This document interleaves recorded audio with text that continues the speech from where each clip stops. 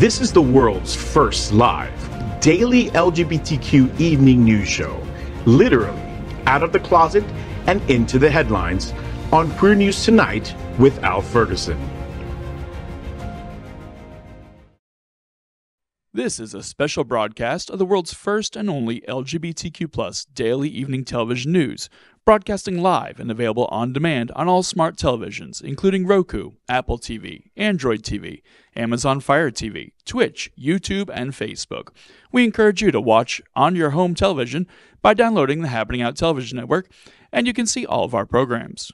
It's time to queer up the news. This is the first ever LGBTQ+ news show broadcasting from the Eastern Mediterranean. Our nonprofit 501c3 travel club has partnered with Fort Lauderdale's Sunshine Cathedral, the world's largest queer church, to travel to this vital region of the world, including the 3 continents of Europe, Africa, and Asia. Nearly 60 people from LGBTQ+ America have traveled with our news show to Egypt, Athens, Cyprus, Rhodes, Mykonos, Santorini, Turkey, and Israel. Just weeks before we left for our broadcast from 3 continents, the Israel-Gaza war broke out. Queer News Tonight was scheduled to broadcast from Jerusalem, meaning that this LGBTQ+ news broadcast would broadcast back-to-back from Egypt's Giza pyramids, Israel's holy sites of all 3 major world religions, and Ephesus. We made some changes and hope to again broadcast from Israel in the future. Hotspots Magazine Happening Out Television Network is a nonprofit 501c3 media company in the same model of PBS and NPR, but designed for the LGBTQ+ community. Our mission is to support the 10 pillars of our LGBTQ+ community. We want to inform you and educate the key issues of our Black community, Latino, lesbians and queer women, trans, students, youth, seniors, HIV/AIDS, healthcare, business, social justice, and faith. Help us support our community. Queer News Tonight is literally out of the closet and into the headlines. This evening we bring you the news of and a perspective representing the LGBTQ+ community. Our community in South Florida and across America is diverse. Our community across the world is vast. And here are the bullet points of the queer news for today, Monday, November 6, 2023. Hello, everybody. Welcome to Queer News Tonight. And this evening, we're coming to you from this historic, incredible place. We're in Athens, baby. And this historic broadcast is from the Candia Hotel in the heart of ancient Athens. The Acropolis is right behind us. You see it, Cal? You see it? It's right there. It's right there. Look, it's right on your shoulder. It's sitting right there. Right there. Right there. Hello, everyone. My name is Faye Wood, and I am the host of the Faye Wood Show and, of course, co-anchor of Queer News Tonight. And I'm here with my bestie. You know him. You love him, Cal Gajraj. I'm so excited to be here with you, Faye. I haven't slept like in 4 days, but I feel incredible. Like, look at this, Cal. Like, how did this happen? How did we end up here? Like, I can hardly breathe. Yeah. Can't wait to see the Greek wave. Incredible. Can you? I can't wait. Yeah. Oh, my God. Well, we are so happy to be here, and let's begin by queering up politics. New House Speaker Mike Johnson has religious obsession with gay sex and conversion therapy.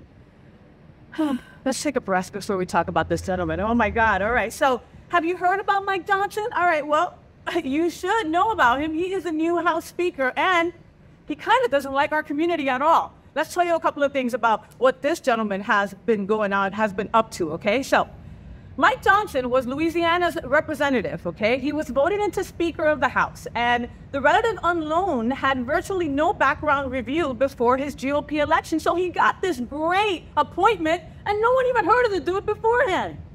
Go figure. Go figure, right? Okay, I got more to tell you though, Cal, all right? Okay? So I'm here to tell you a little bit of the history, since they just appointed him and didn't even tell anybody what he's been up to, all right? So in early 2000, he appeared in a documentary advocating and embracing gay conversion therapy.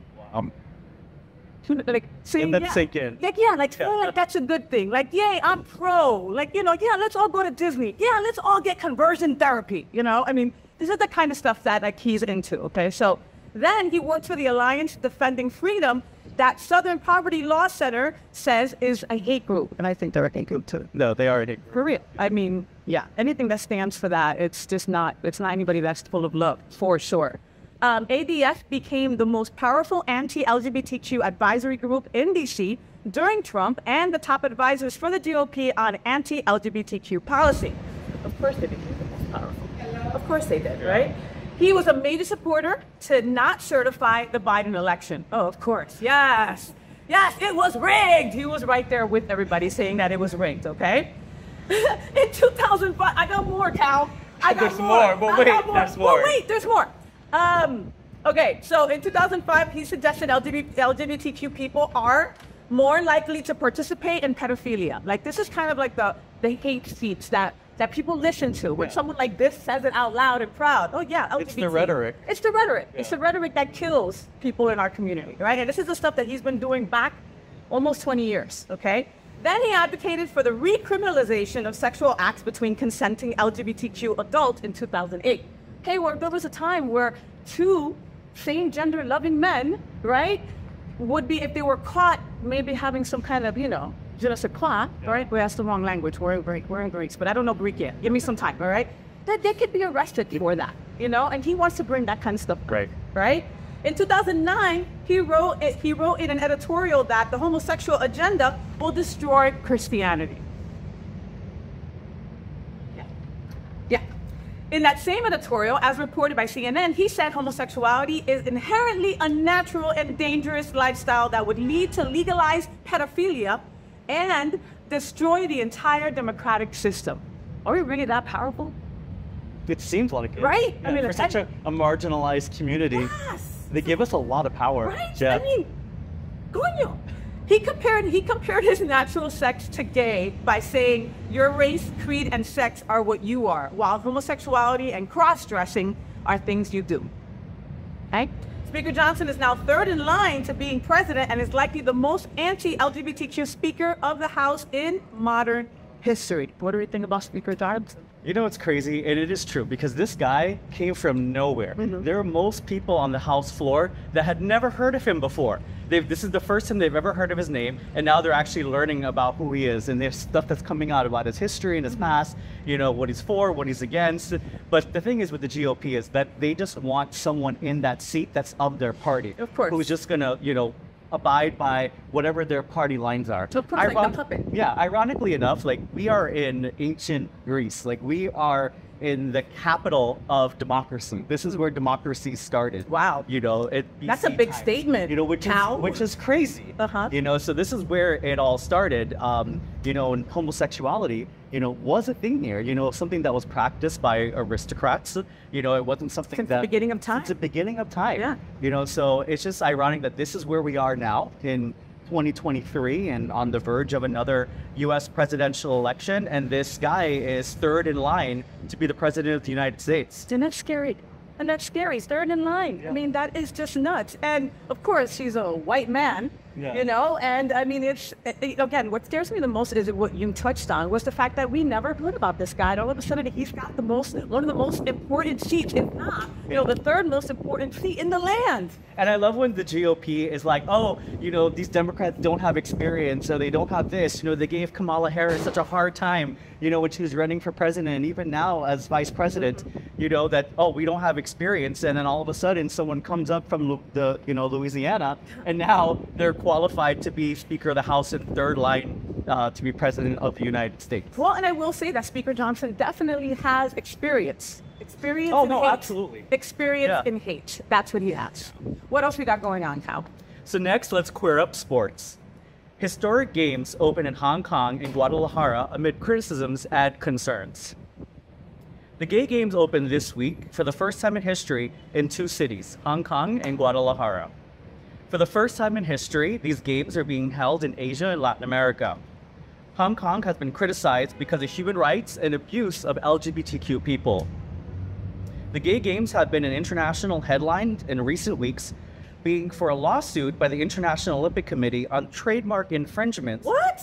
On the word Olympic. So wait a minute, gay games can't say Olympic. Like, you can't say gay Olympics. Right. But wait, there's more. There's more. The trademark infringement on the word Olympic was issued because it was decided by the Supreme Court in favor of the International Olympic Committee. 4,000 participants are at the games representing more than 45 countries. That's amazing. This is the 41st year of the gay games. Unfortunately, Taiwan is not participating over fear of arrest by the mainland Chinese police. The gay games continue through the closing ceremonies on November 11th. The ancient Olympic Games and the 1896 modern Olympics were actually held here, just 100 miles where we were broadcasting from in Athens. Okay, and I have the best geography. Hold on. 100 miles that way. No, I don't. That way. Okay. Yeah. Got. We know you're directionally challenged. I really am. But we know where the Acropolis is. I know we do. You see it? It's right there. And it's beautiful. So what do you think about the gay games? You know, this is crazy because from the beginning of time, you know, sports are something that it transcends over, you know, gender and sex and race. And it's always a time where countries from around the world come together to celebrate the one thing that everyone loves, which is sports. Sports. You know, so from And the sweaty beginning, people. yeah, especially the swimmers, you know, and figure skating. Those are my favorite. Of course they are. But, you know, it's just kind of crazy from the beginning. They didn't want us to participate in those games. So what did? We created our own games, right? Mm-hmm. So these games have been going on for, you know, a couple of decades now with hundreds of athletes from around the world and countries that are participating in it. And now all of a sudden we can't use the word Olympic because of that. So there's a simple solution. Okay. Let us just play in the regular Olympics. You know, just, you know, all of these countries just need to come together. And if it's what we're celebrating is sports, athletes are athletes. I know I'm not the most athletically challenged person. You're not. You know that? You're not. You I know? told you to throw me something and it went like over there. Yeah, all the way across. But it's sad that they want to be able to create this division when all these athletes just want to do what they want to do. They want to be able to play the sport they love and represent the country that they love. Yeah, you know, and it's interesting how some people even want to do that when they're from a country that doesn't even respect their human rights. Yeah. They still want to go and they still play want to and represent that country. as a gay person. Yeah. You know, I mean, there's another solution. Spell Olympics wrong. Gay Olympics. Gay Olympics? With an I. You could do that.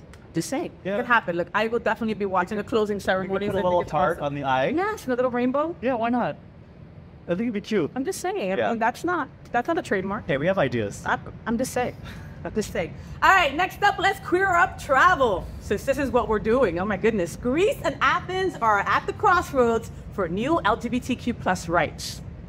So, a couple of things to let you folks know about, all right? So, in ancient Athens, all right, where we're at right now, homosexuality was not just tolerated, it was elevated, okay? It was endorsed. It was propaganda. It was, you woke up in the morning and said, hey, go be a homosexual. That's how it was, and that's how it's always been, okay? You know what it reminds me of? It reminds me of the movie The Birdcage, you know, with the China. And they had like the Greek boys, the China, like she was looking at it like, what is this? You know, because he poured the soup into it. So this has been around for centuries. It has. It has. Athens today celebrates diversity and acceptance, and it has a vibrant neighborhood of bars, drag shows, and restaurants. Which okay? I can't wait to experience. Listen, so, you know, I've been here for a couple of days already, and I've been able to go near the neighborhood. So let me tell you, it looks really exciting. I can't wait to be there to the wee hours of the morning. Yeah. And we will be. And we will be. Now, for my ladies, for my women, okay, the origin of the word lesbian is from the island of Lesbos. I heard you all saying it with me. Lesbos. Okay, so, which is just 150 miles from Athens, and that's where I'm going right after this. That's where all the lesbians are. Anyway, and one of more than 4,000 of the Greek isles. So there's 4,000 individual beautiful isles, and one of them is Lesbos, where lesbian comes from. Isn't that awesome? That's like from my Big Fat Greek Wedding. Remember the dad was like, tell me any word, and I'll tell you where it comes from Greek. You know, remember that? The guy who put Windex on everything? Yeah. You know, I like it. Everything goes back to Greek. I love them. Yeah. That's today's news for the LGBTQ plus community on the world's first and only daily LGBTQ plus evening news show. If our community is important to you, share this news with your friends and family. Are you, like most of America, part of our very large television audience watching this live LGBTQ plus news broadcast right now on Roku, Apple TV, Android TV, and Amazon Fire TV? We need your support. if our community is to grow, we must tell our stories and bring them to the attention of the broader world. Tune in daily on this historic queer news broadcast of the Eastern Mediterranean and 3 continents. We will be broadcasting across Greece, Egypt, Cyprus, Turkey, and the Greek Isles. No queer news show has ever been done like this ever before. And that is exactly what Queer News Tonight is all about. We will see you daily at 8 p.m. To our LGBTQ plus world, we wish you good night.